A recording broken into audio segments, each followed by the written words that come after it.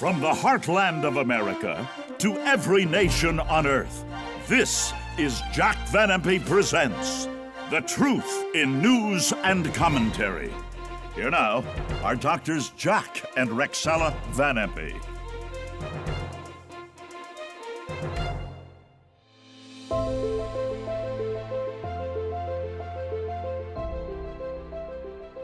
Hello and welcome to Jack Van Impe Presents. We are so happy that we can be with you today to share some of the global headlines and to explain how the Bible really brings these thoughts out and what they really mean. The first one, the war on drugs has failed. We're going to be giving 5 different disasters that indicate we are nations globally in distress. All right. Washington's grim face-off. Well, we'll never forget this. We saw those faces a lot on TV lately. And then going on, debt default would be dire for. Now, I want you to look at those last 2 words. Global economy. We are in global economy distress. Puerto Rico debt woes grow. And then regional power sting firms in Indonesia. Now, you know, friends, we could go around the globe and name so many countries. They're all in distress. You know, Greece, they didn't know what to do. So many other countries. Well, Jack, what does this indicate? From the Bible says it will come. This whole thing is about debt. And the Bible teaches that there's an hour of tribulation coming. And when you hear about what could possibly happen right now in America, if they don't get this problem settled, there's an hour coming when there's going to be a catastrophe in this nation like we've never known it and spread globally. And I think it's coming very soon, if not now, very soon. You say, why? Because James chapter 5, verses 1 to 4 says, "Go to now, your rich men, weep and howl for your miseries that shall come upon you. Your riches are corrupted and your garments are moth-eaten. Your gold and silver is cankered, and the rust of them shall be a witness against you in judgment day." And they're wailing. Why? Because they've heaped together great amount of capital, all kinds of money, all kinds of material goods in verse 4. But in Revelation 18, which is the tribulation hour after we're raptured, they are really crying their hearts out. Chapter 18, verse 10, "In 1 hour is thy judgment come." Verse 17, "In 1 hour so great riches has come to nothing." Verse 19, "In 1 hour is she made desolate." It happened in Germany. Germans went to the markets with bushel baskets of marks worth $1 million of American dollars only to take home a peck of potatoes. Folks, those days are coming. This next indication of world problems really burdens my heart. And it has to do that drugs is at an all-time high right now. The war on drugs has failed. It hasn't worked. Going on, no peace in Colombia with a war on drugs. And of course, South America is one of the highest. Brazil, the army takes on the drug gangs. Here again, Mexico, the war within. Oh my. And then Mexican drug cartels literally do control parts. Oh, can you believe it? Parts of Arizona. Again, Jack, I must say this is a global problem, not just here in the United States, Mexico, and South America, but globally, drugs. Now, I want to use a special word from the Bible, which has been translated sorceries. Now, there are 5 times that is a mistranslation. A sorcery is a terrible thing among people who practice witchcraft. But in those 5 instances I'm going to mention, it is the Greek word pharmakeia, from which we get pharmacy or drugstore. So wherever I'm using these texts now, it's that word. Remember it. All right? This is the greatest sign that Christ is about to return. Why? Revelation 18, verse 23. The whole world was deceived by drugs, pharmakeia. In Revelation 9, verse 20, they're worshiping demons. That's going on now too. And they would not repent of their murders, their drugs, their fornication, and their thefts. Now, this is really shocking. Why? What did people do to get money for drugs? Murder. That was the first one. The third one was fornication, sell their bodies in prostitution. And the fourth one was thefts, breaking into homes to get something to buy drugs. Now, not only do drugs ruin lives on this earth, but they keep one from entering heaven upon death. What? Yes. Now, keep in mind that sorcery means drugs. All right? Revelation 21:8, the fearful and unbelieving and abominable, whoremongers, sorcerers, and all idolaters and liars shall have their part in the lake of fire, which burneth with fire and brimstone. Revelation 22:5, outside of heaven are dogs and sorcerers, drug addicts. Sorry, it's God's word. Now there's the word witchcraft in Galatians 5:19-21, also from the word sorcery, because witchcraft and sorcery are united, but it means drugs, all right? The works of the flesh are manifest, which are these: adultery, fornication, uncleanness, lasciviousness, idolatry, witchcraft, of the which I tell you before, which I'll tell you again, that they which do such things shall not inherit the kingdom of God. It isn't worth playing around and getting high on drugs and missing heaven. Jack, I'm so happy that you can be forgiven of that. Oh, yeah. Because so many young people are hooked on it. I'm not talking prescription drugs. I'm talking just to get high and but you got to enjoy repent it. and ask God for forgiveness. Yes. And ask Christ to save them and change them, yes. And He will. Yeah. Thank the Lord for that wonderful promise. Now, I'll never forget this past year. So many horrendous things happened with our weather. There were floods and there were fires, unprecedented across the United States. And again, weather across the world is a great concern globally, as I said. Huge cyclone leaves trail of destruction in India. 17 were dead. Well, there you have another country. Typhoon Fitau cripples China. Now, there were more than 500,000 people that were able to be evacuated, but some didn't quite make it. And here you see another. Heat reaches triple digits and strains power grids. Now that's in California. Some of those generators have been running full speed for many hours, and they were not designed to do that. Again, from the Wall Street Journal, the West bakes under heat wave as mercury sets records. Well, there you have it, Jack.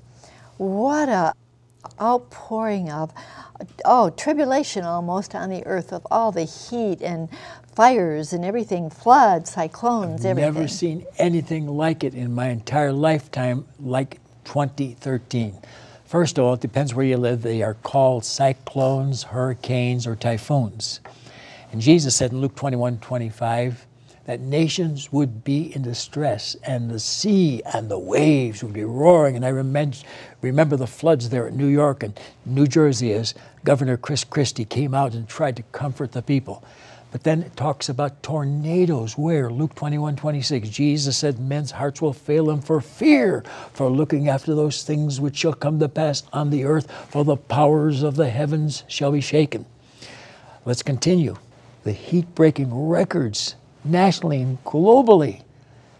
What is that? Revelation chapter 16, verse 8 and 9. The fourth angel poured out his bowl of judgment upon the sun, S-U-N. And power was given unto the sun to scorch men with fire, and men were scorched with a great heat. Now God has to do something about it to save lives. Matthew 24:21 and 22, Jesus said, there shall be a time of tribulation such as never was since the beginning of the world to this time, no, nor ever shall be again. And except those days should be shortened, there should no flesh be saved. How did he shorten the days? He can't, when the Bible says that the tribulation hour lasts 2,520 days. So he shortens the daylight hours by causing a darkness to cover the sun. That's in the Bible, Revelation 6:12. I beheld him open the sixth seal, and the sun became black as sackcloth of hair, and the moon became as blood.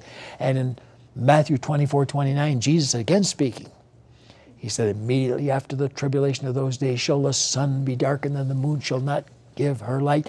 God did that to spare life. And even Carl Sagan said there's an earthquake coming that's going to blot out the rays of the sun for at least 90 days. Wow, what an hour to be alive. But these are all signs that come after we're gone.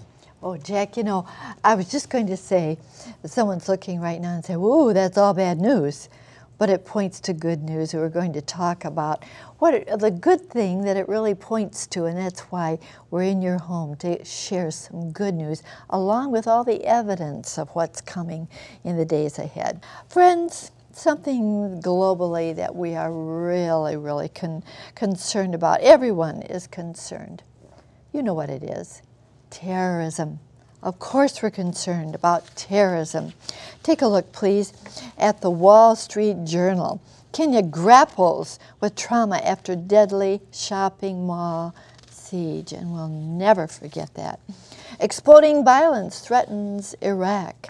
Again, clashes kill 51 on Egyptian anniversary. Now, look, I've addressed already 3 different countries there.